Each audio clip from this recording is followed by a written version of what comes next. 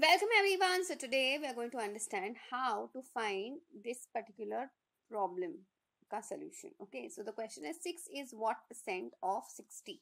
So when you have something like this, you need to just write the entire question in its mathematical form. So 6 is means equal to what percent? So let it be what? X percent of means multiplication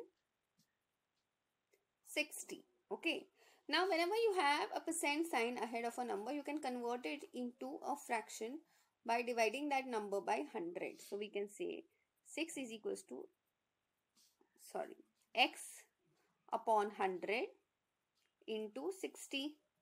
So this and this gets cancelled. In order to find the value of x, we will multiply both sides by 10 and divide both sides by 6. So this also gets cancelled. So now I am just left with is that value of x is nothing but just 10. Okay, so I hope this is very clear to everyone. Now let's put it in your original question. What percent? So 10, x is 10, right? To 10 upon 100 of 60. That is cancelling, zeros are cancelling.